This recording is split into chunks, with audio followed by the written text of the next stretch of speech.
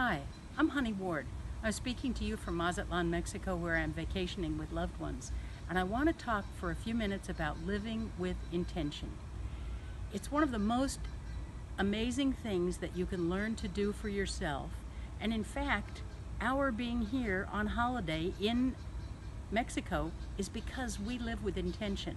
And sometimes people think it's kind of random about whether things work out or whether life is great.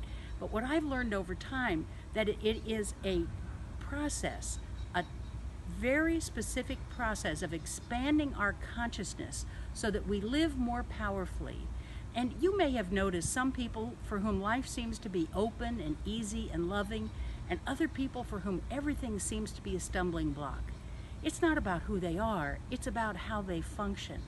And one of the great tools that I have to share with you is a model of consciousness called the Consciousness Measuring Scale that helps you go from powerless and depressed, where it feels like there are no options and you can't produce what you want, through the steps of aggressive and uncertain and responsible, all the way out to being powerful and simultaneously empowering. Now, one thing I want to point out is that some people will say, well, you're either coming from here or you're coming from love. It's not like that. There are 10 steps, and if you don't know the steps, you won't be able to climb the ladder to living powerfully and creating the life out of your own intentions that you most desire. One of the things that I also want to share a little bit with you about is communication. Often we think communication is about how we speak and choosing the right words, but I suggest that accurate and empowering communication is as much about how we listen to one another and how we really open our hearts to one another to inspire and to empower the people with whom we are communicating.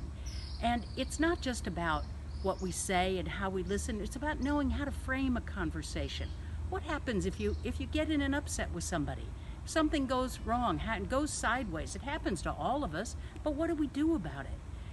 There are practical, pragmatic tools that you can use to create more beautiful, empowering, and loving communication with your friends, with your family, with anyone you choose to. It even works in the workplace too. For those of you who are not on vacation in Mazatlan and you're going to the office every day, it's good to know how you can have your workplace be a space that is more operational, more functional, and not just on a base level, but operates at a higher level of consciousness. There's so many things that we can do during a day together for you to be able to learn how to have more practical and pragmatic tools so that you can create the life that you want, so that you can create your life with the intentions that you have starting the new year, and also, most importantly, so that you can create 2020 to be your very best year yet. I look forward to sharing with you. Thanks.